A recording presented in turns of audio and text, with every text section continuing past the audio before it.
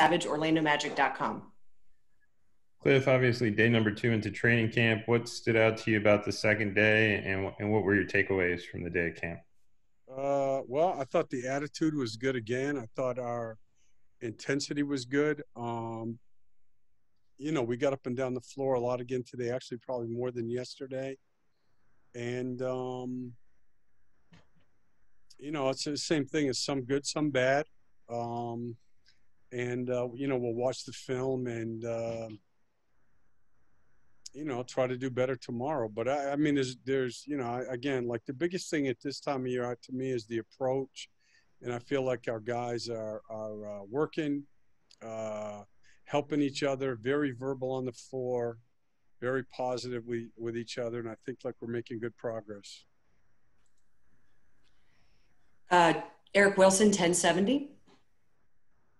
Hey, Coach, kind of piggybacking off that, when you look at this team from a defensive standpoint, are you happy with the progress, even though it's only 2 days?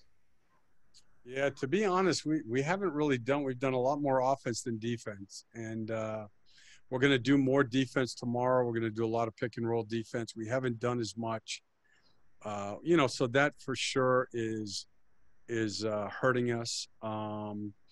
But I want to, again, I want to be able to get up and down the floor and scrimmage a lot. And to do that, we've got to have enough offense in so it's purposeful. And so we're going to, we've done some defense, but we'll do a lot more tomorrow. Josh Cohen, OrlandoMagic.com. Hey, Coach. What are your early impressions of the two-way contract guys, Kareem Mayen and Jordan Bone?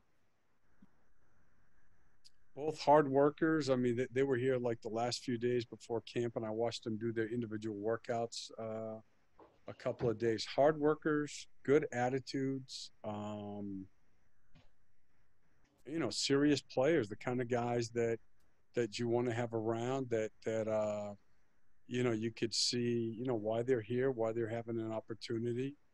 And I think they'll both have the attitude and the kind of work ethic necessary to give themselves a chance. Josh Robbins, The Athletic. Steve, given the uncertainty about how whether players will test positive during the season and the possibility that you'll have to use two-way guys, do you start to think about, well, how do I plug in Mane and Bone if it is necessary? Yeah, I mean, obviously that's what training camp's for. I mean, I think you do that with everybody. That is one advantage of scrimmaging a lot. I think that by the time, we'll practice tomorrow and then practice Monday and then take Tuesday off. And I think even by then, you'll be able to get like a decent feel for, like where those guys are at and what kind of things they can do to help a team. Dane Savage, OrlandoMagic.com. Cliff, it's obviously very, very early in the careers of both Cole Anthony and Chuma Okeke. But what do you think that they could bring to the team, early in their NBA careers? Well, I think the one thing that I like about both of them is they both have natural IQ. They both have a good feel for the game. When you're watching them play, they make sense. And it's such a big part of NBA basketball, being able to play purposefully. And I think the other part is I think they both can play at both ends of the floor. Okay, Josh Cohen again. Talk about the impact James Ennis had toward in the second half of last season and what your expectations are of him this year. Well, I mean, he brought he brings a natural energy level to the team every time he's on the floor. He's a terrific competitor, terrific defender, good cutter. And he's, I believe, a career between 36 and 37% three-point shooter. So, he had a positive impact on him last year, and I think he'll be much more comfortable this year because he'll have training camp. To learn. Last year he had to learn everything on the fly, and this year, again, I mean, we're starting from scratch, and I think that'll help him also. Dan Savage. Cliff, when you have guys who have such a varying degree of, conditioning levels coming into camp, you have some guys who, just got done playing competitive playoff basketball in July, others that haven't, played since March. How do you balance out the start of camp and getting these guys into conditioning to ramp up to preseason? Yeah, I mean, obviously there's a lot, but communicating with Lindsay about like when we do like for instance, the 5-on-5 segments. We met this morning. We'll meet every morning. We spoke yesterday after practice, and I mean, she has data. It is now. Everything's measured. We have data on which guys put forth the most energy. She knows, which guys are in the best shape, which guys have done the most. And so she's, really helpful that way. So a lot is relying on her. And then when we do the live thing, the guys who are in better shape play more. We don't want anybody to get hurt or lead guys into injury just by, how many minutes they play. So some of the guys are not playing as much in the live segments. So their conditioning is coming, at a pace that makes sense for where they're at. And then the other guys that are in really good shape, they play more. Dan Savage again. Cliff, again, for the young guys like Chuma and Cole, how much of the early part of camp is just getting the reps through the system, and then how much is going back through the film with them and walking them through mistakes and corrections? How does that balance play out? No, I think it's both of those things. I mean, it's hard because the college, they both obviously played in terrific college programs for great coaches, but the NBA game is just, we have so much more offense in. The defense is much more difficult because of the pick and roll schemes and the great player schemes. And, you can't be simple in our league. I mean, you've got to have a lot of offense in, and you have to be able to play defense against the exceptional players. So,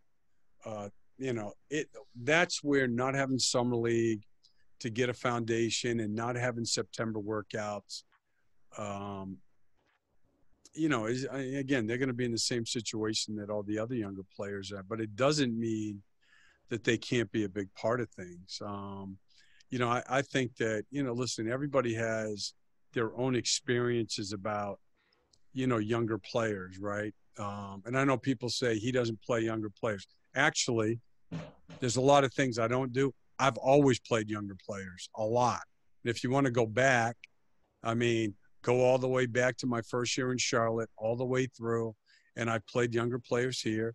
And so it's not, I mean, the thing that I don't like to do is put players in position where they can't be successful. I don't think they grow that way.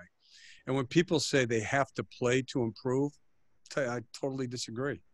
They get a chance to improve in this league every day, playing against other great players. So you can argue all those things, but I think both of these guys can help us this year.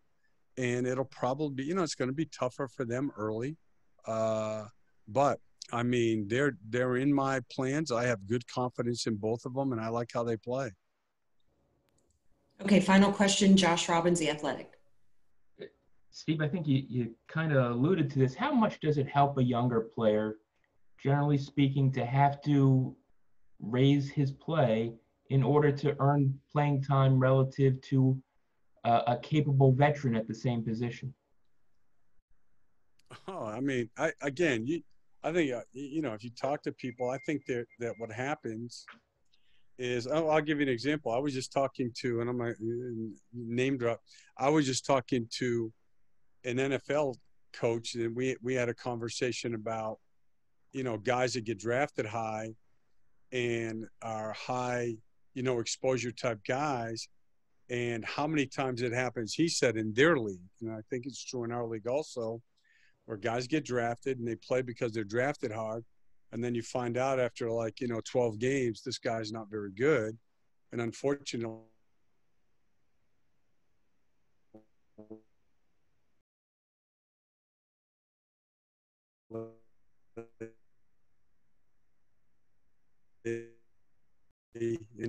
you know, and by the way, these guys are going to play. I don't, you know, how we got into this conversation, but you know, that whole thing is, to me, it is hard because I think that accountability is become much more difficult in our league with younger players. And I think when guys don't play well and yet you still throw them out there, they're not learning the right lessons. I would also say this, in my opinion, guys' first 2-3 years in the league, guys that have bad experiences and don't learn what it takes to really work to earn their playing time, a lot of times they never recover from that. Okay, great. Thank you so much, Coach. How come you